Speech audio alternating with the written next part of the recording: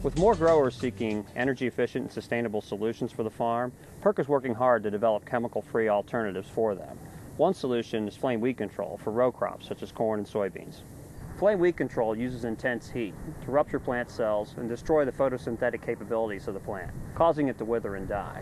The Organic Farming Research Foundation found that flame weed control can be as effective as chemical weed control, plus it's friendlier to the environment. PERC has been partnering with the University of Nebraska-Lincoln to conduct various research on flame weed control technology.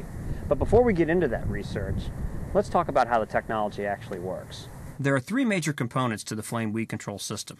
A frame, which is a support structure for the supply tank, the torches, and the supply network. It's adjustable for various applications and equipped to mount on an appropriate tractor's three-point hitch. The propane supply tank, which stores propane that fuels the combustion. Their capacities can range in size up to 500 gallons. The torches make combustion possible. Propane is injected into the torch housing where it mixes with air. The result is a clean, burning, clear blue flame.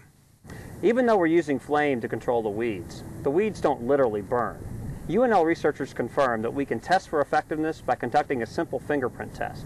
Now let's take a look at the rest of the research.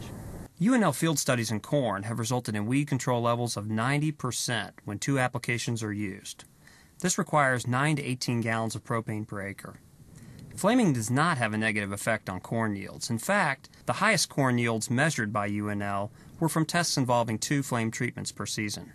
Some additional benefits of flame weed control include it's useful and effective in a variety of weather conditions and crop growth stages. You can re-enter the field immediately after treatments.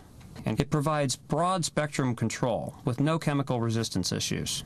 UNL testing shows new hooded flame weed control equipment can improve efficiency by 50% compared to older flame technology.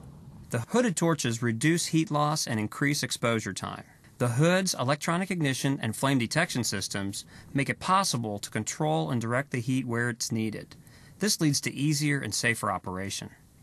As you can see, PERC is actively involved in the research and development of innovative propane technologies for agriculture.